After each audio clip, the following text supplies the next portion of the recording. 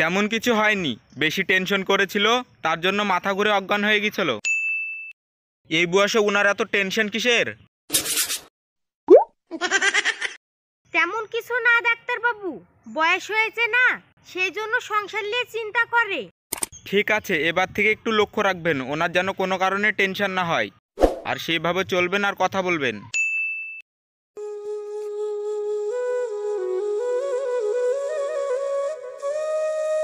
এই ওষুধটা জ্ঞান ফিরলে ওনাকে খাওয়িয়ে দেবেন।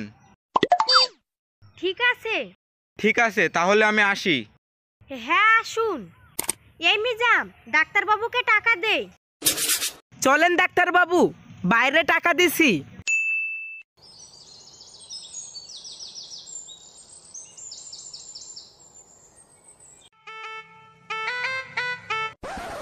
এই মিজাম, তোর বউকে বল রান্না করতে হবে, রান্নাঘরে যেতে। বেবি, ইওর মম আমাকে কুকিং করতে বলছে। কি বললা মা তুমি? আমার এত সুন্দর বউকে তুমি রান্না করতে বলছো? আমি ওকে বিদেশ থেকে ভালোবেসে বিয়ে করে এনেছি, ওকে রান্না করাবো বলে? আমার বউ যদি আগুনের কাছে বসে রান্না করে তাহলে আমার বউ দুধের মতো ফর্সা রংটা থাকবে?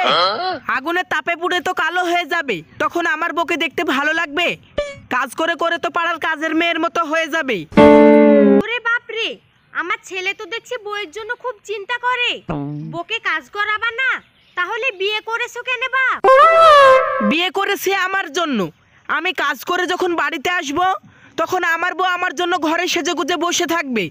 সে সুন্দর মুখটা দেখে আমি শান্তি পাবো, আমার ভেতরে এনার্জি আসবে, সেজন্য বিয়ে করেছি। কিন্তু শুধু এনার্জি পেলে তো হবে না বেটা, পেটে খাবার থাকলে কাজ করতে পারবা, চলতে পারবা, না হলে এই এনার্জির কোনো পাওয়ার থাকবে না। হ্যাঁ, তো তার জন্য খাবো। খাবা তো বলে দিলা, কিন্তু রান্না করবে কে? কেন তুমি? হ্যাঁ, আমি এই বাড়ির চাকর না যে তোকে আর তোর বউকে রান্না করে খাওয়াবো। যদি খেতে চাস তাহলে তোর বউকে বল রান্না করতে, না হলে খাওয়া হবে না। বেবি, আরে জান, তুমি ভয় করছো কেন? আমি আছি তো। দেখো মা, আমি কিন্তু আগেই বলেছি তোমার বৌমা রান্না করতে পারবে না। যদি ওকে রান্না করতে হয় তাহলে দরকার হয় আমি ওর বদলে রান্না করে দিব। ঠিক আছে, যা তাহলে তুই রান্না কর। আজকে থেকেই রান্না করতে হবে? আজকে থেকে মানে এখন থেকেই রান্না করতে হবে।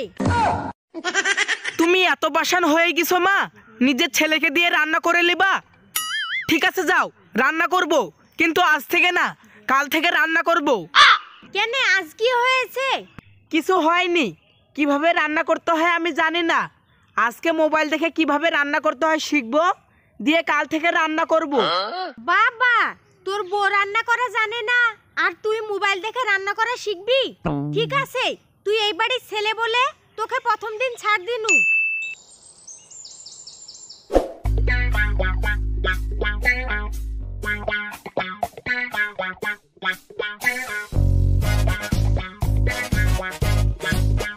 বেবি, আমি কোথায় শাওয়ার করব? এই দেখো এখানে। হোয়াট? এইখানে কি করে শাওয়ার করব? আরে খুবই সহজ, এই মগটা নিয়ে এইভাবে পানি ভরবা, দিয়ে মাথায় ঢালবা, তাহলেই হয়ে যাবে। কি বলো, এতটুকু পট দিয়ে শাওয়ার করা হয়? আমি এইখানে শাওয়ার করতে পারবো না। তোমাদের এখানে কোনো সুইমিং পুল নেই? Swimming pool? হ্যাঁ, একটা আছে, চলো তোমাকে ওইখানে নিয়ে যাই।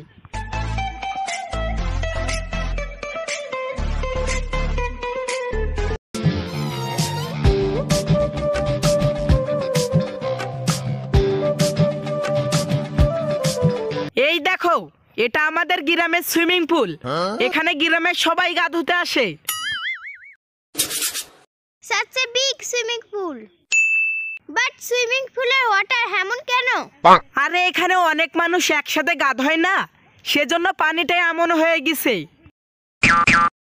ও, যাও তুমি গা ধুয়ে লাও, আমি উপরে দাঁড়িয়ে থাকছি। ওকে।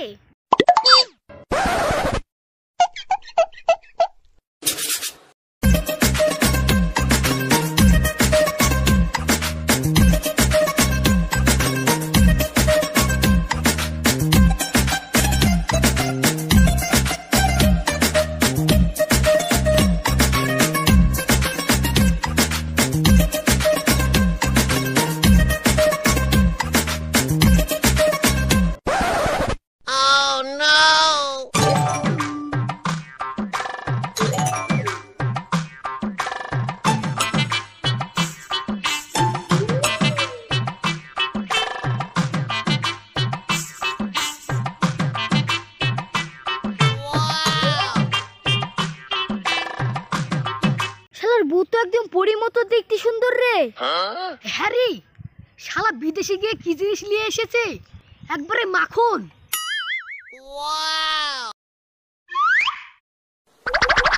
এই শালা বুড়ো, তোরা এখানে দাঁড়িয়ে আমার বউয়ের গা ধোয়া দেখছিস?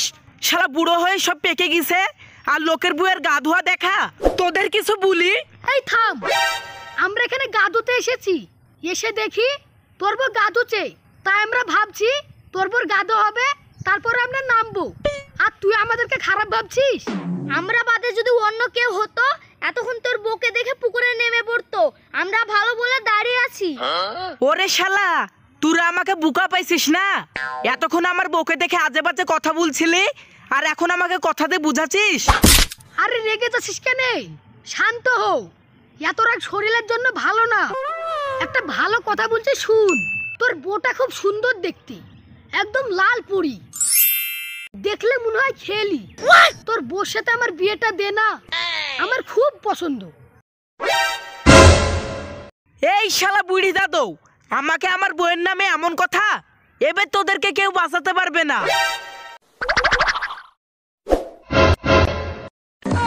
আরে বাপ রে, লাতি তো খেপিছে।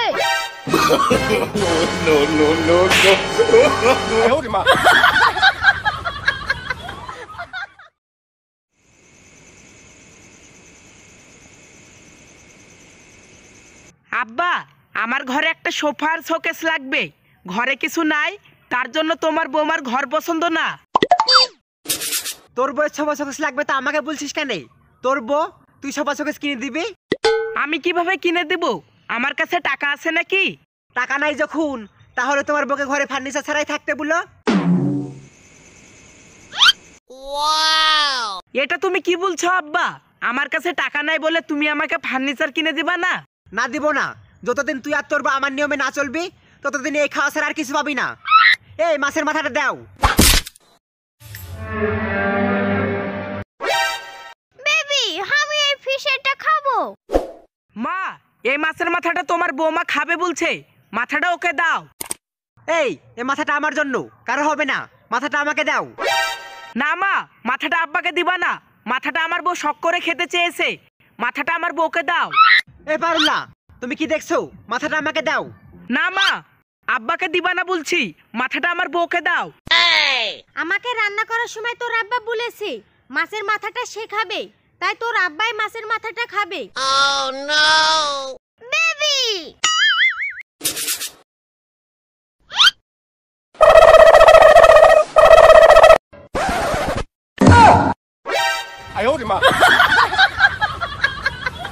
বাড়িতে মানুষ তো দেখছি কুকুরের মতো হয়ে গেছে, কিছু খাওয়ার জন্য নাই।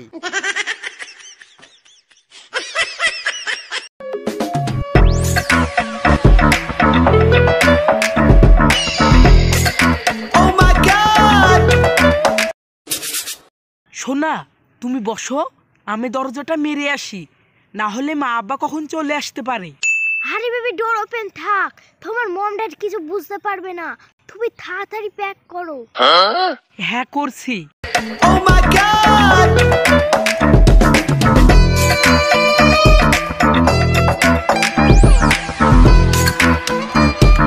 এই লাও।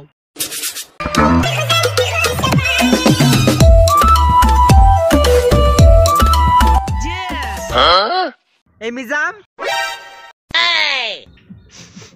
কেমন মদের মতো গন্ধ লাগছে।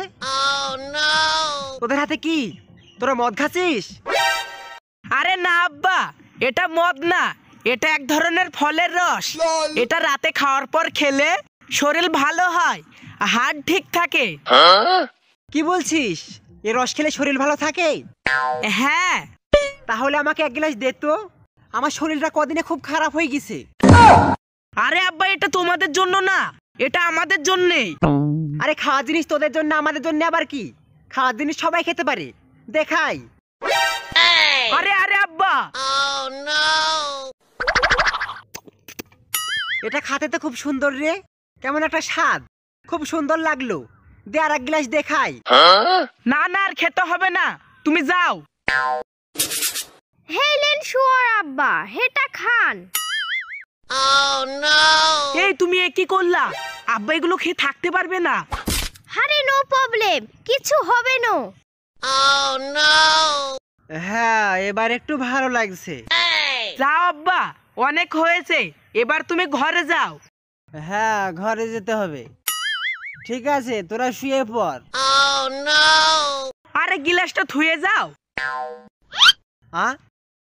ও গিলাস, এলে গিলাস রেখে গেলাম। আজকে আমি ফলের রস খেয়েছি, তাই এভাবে হাঁটছি।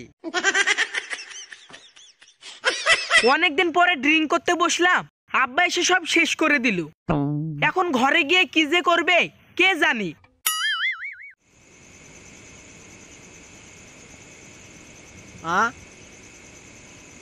এই পারুলা, আমার শ্বশুরের বিটি, কি করছো তুমি? কি ব্যাপার, তুমি এইভাবে কথা বলছো কেন? কি হয়েছে তোমার? আমার কিছু হয়নি, আমি শরীরটা ঠিক করে আসলাম। এখন সরো, আমি ঘুম যাব।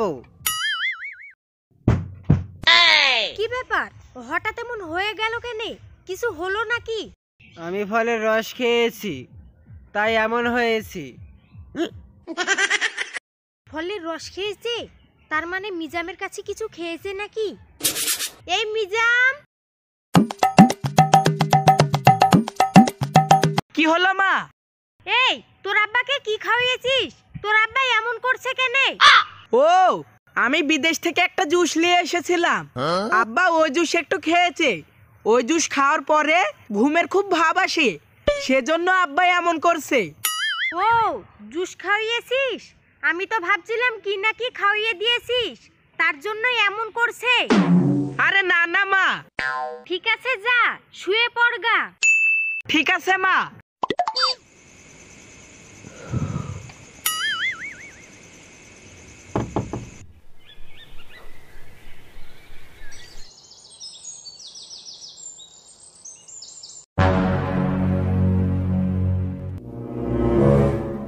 এই বাড়িতে আছে?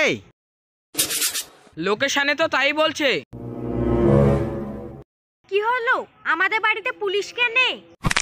সেটা পরে বলছি, আগে বলুন আপনাদের বাড়িতে কে কে আছে? আমাদের বাড়িতে আমার স্বামী আছে, ছেলে আছে, আর ছেলের বউ আছে। কি হলো, আমাদের বাড়িতে পুলিশ? এটাকে আপনার স্বামী? হ্যাঁ। তাহলে আপনার ছেলে আর ছেলের বউকে ডাকেন। কেন, ওরা কি করেছে? আরে কিছু হয়নি, আপনি ওদেরকে ডাকেন, তারপরে সব বলছে। হ্যাঁ, ডাকছি। মিজাম,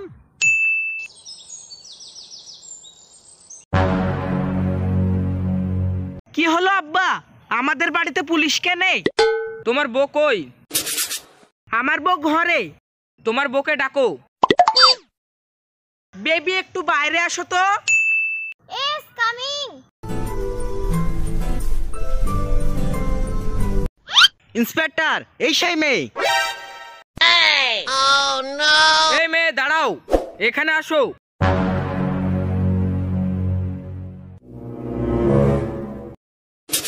কি হলো স্যার, আমার বউ কিছু করেছে নাকি?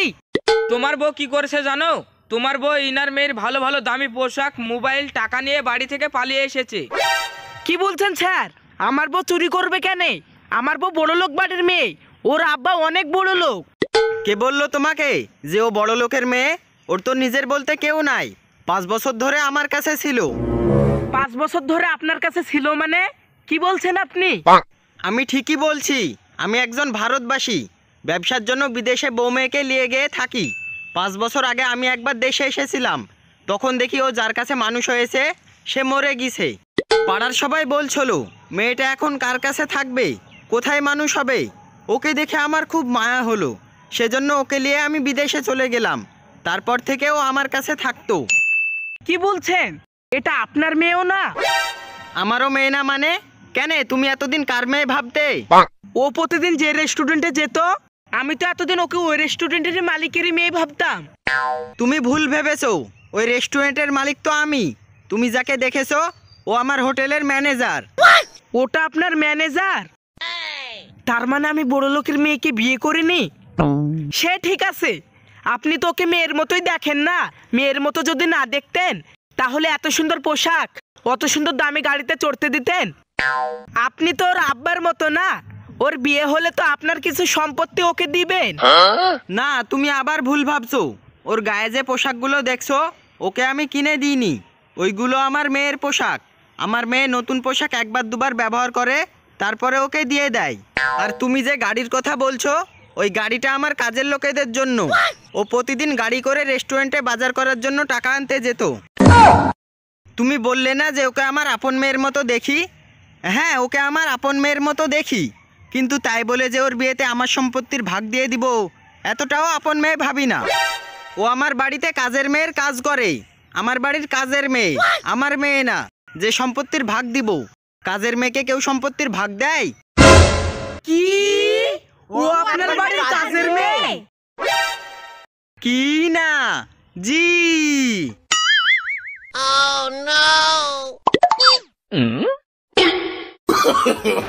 No, no, no, no.